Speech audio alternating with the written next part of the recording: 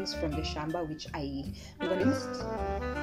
Some of them are actually, I have just mixed it around and made sure that it's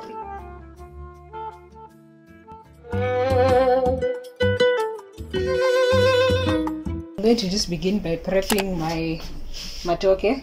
It's usually very difficult to clean your hands after prepping them, so I'm just going to use these gloves. These are Nakumat gloves. I bought them in Tuskys, ironically. So they're just disposable gloves which you use for food. Natumia tu moja so that I don't have to wash my hands because of that nini that sticks over here, the maji or the matoke. So let's prep this. I'm going to just wear it on one hand. I'm going to use it in the impression con.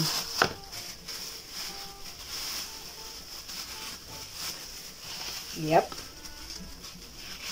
So the thing with peeling matoke is you have to make sure, it's a bit tricky, you have to make sure that you get all the green parts so that it doesn't turn black kwa sufuria. And of course you don't cut that too much. It's a bit hard to cut with these gloves, but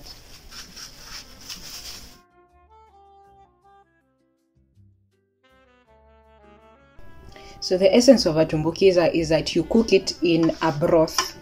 So we are going to use beef broth.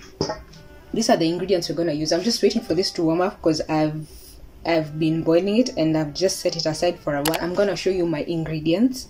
I'm going to use 1 onion, and this is 2 cloves of garlic. As always, you measure garlic with your heart. If you want more, go ahead. 3 nyanyas chopped up, 3 tomatoes. For spices, we're gonna use turmeric. I'm gonna also crack some black pepper. You can't see it, but I'm gonna crack some black pepper.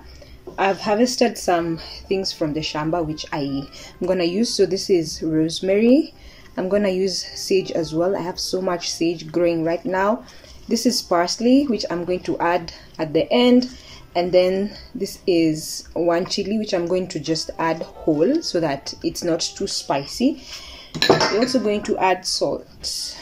Yeah, so this is one of those recipes which you just add what you have. So I'm using, for instance, I'm just using these because that's what I have.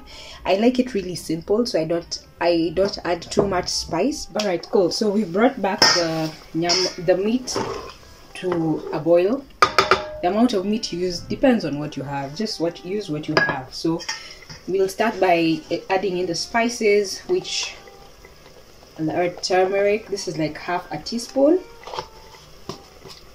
and then salt. This had just a little bit of salt, so I'll add just a bit more. And then I'll add in the herbs, all the herbs except parsley, so the sage, the rosemary, and also the 1 kapilipili. And then we're gonna add in the tomatoes, garlic, and onion. Oh, it already looks so good. I already cleaned and rinsed. Some of them are actually ripening because they've been there for quite a while, so which is good because I like that flavor of ripened bananas. We just mix that in.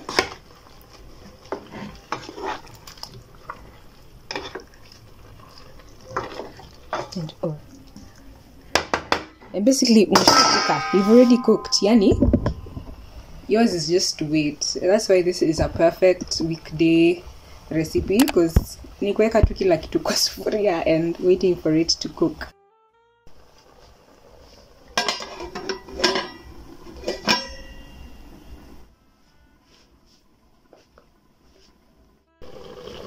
This is about 7 to 10 minutes later.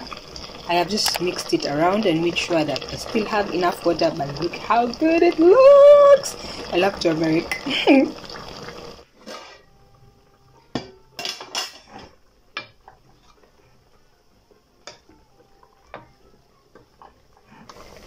So the last step is obviously adding in the parsley, which I've chopped up into small.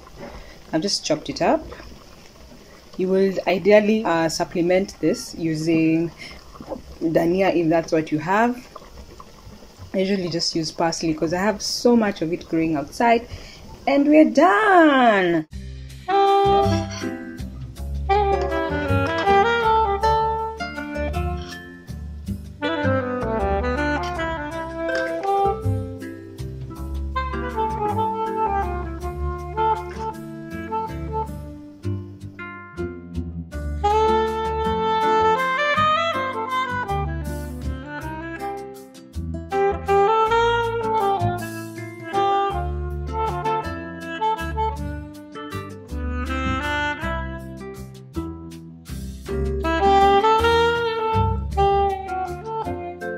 And then we're gonna add in the tomatoes. Shoot.